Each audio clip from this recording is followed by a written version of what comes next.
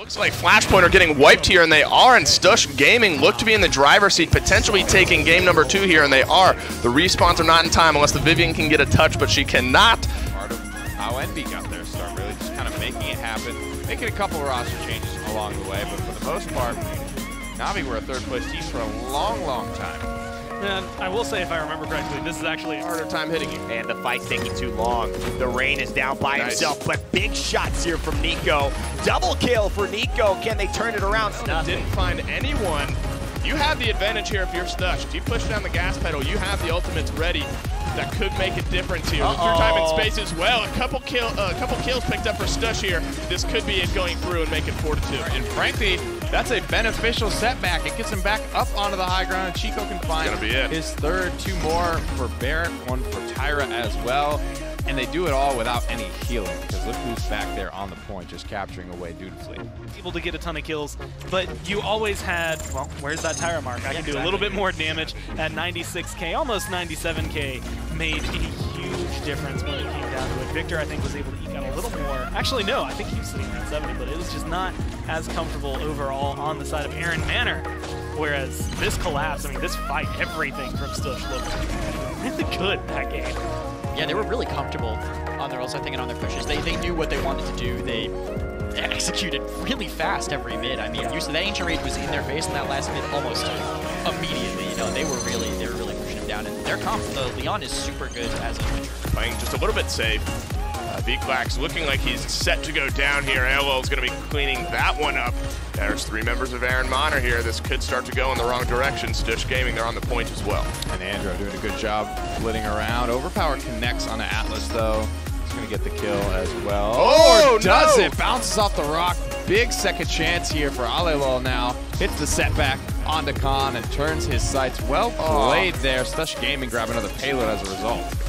I have to commend STUSH Gaming there. There were so many kills coming up in Aaron Manor's favor, and they were able to respawn, stall out the push. It's all about Rain. And really give themselves a chance here to defend.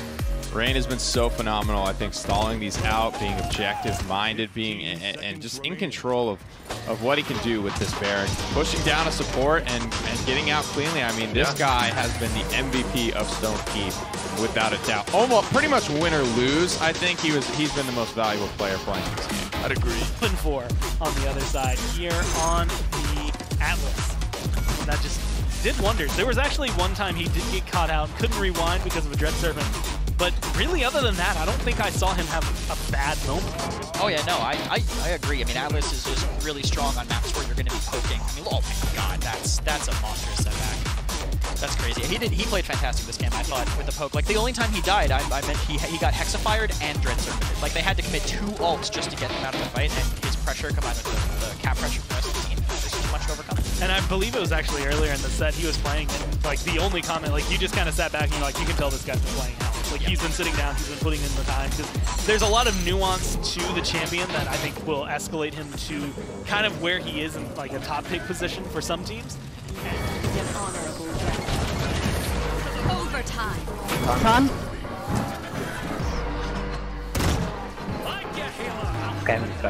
Victory. That's what I'm talking about. Good job, guys.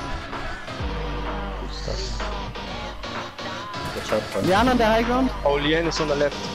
Cover me, cover point, There's on the high ground. Lane one, guys. Koga on point. Just kill the Koga on point, guys. No, Koga one shot on point! What the fuck is this?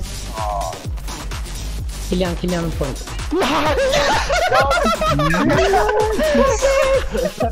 What the fuck? And they've done it. They do it again. Yes. That was not working. Rafita finds the kill. Now working on the Maeve, and Rafita has been playing well all day. Whether it's a Nara or Barrack, he's doing his job. Finds another kill, and this one inching closer and closer to the end. No contest will come through. Enlightenment, but not on the objective. STUSH Gaming. 32%, sorry, faster. While it is active, so he's going to be able to move faster and kind of get into engagements there. With Gus, he's going to be able to take less damage if he calls a little low, which gives him more time to react, teleport back, heal up, and just stay alive. Best players are uncontested. And the Slash lines would agree with that. I mean, double-digit deaths for both frontliners and low single-digit kills for Aaron Bonner. I've mentioned Nika Noob. I thought he was the big reasons that STUSH was able to win, and replays show you a little bit why. It's just been looking good for him. I mean, this game, again, maybe a little easy because that was the worst case scenario for him, was when someone finally decided to put some pressure on, and he killed them during the pressure instead. Didn't quite burn that Ancient Rage, but burned it down fast enough that I don't think there was a time for him to get through. Quicks was 26 and 10. They caught him out, and they also caught out King Nick several times because of these items. Notice Chico using the ability to take that reversal and claim that nice barrage and hit the double kill as well. The technique from the Andro, the triple kill. Whoa, STUSH Gaming making a statement here on Serpent Beach. That way, V-Clax is going to be down to the con to try to get in there and get a touch, but they're both going to fall. Unlimited fails. King Nick as well. There's the accursed arm, just for a little icing on the cake. First one of the game. That's really what you have to consider. Trying to get aggressive and find some kills is Chico. He's going low. Now he's going to 1v1 the Grover, and down goes Tarek. Down goes Paradoxy. 2 for Chico now. AMK reversing one on the opposite side. Oh, this is crispy right here. Give him the fist. Give him the fist. Oh, Rampage. Turn it around. Chico trying to make some plays today.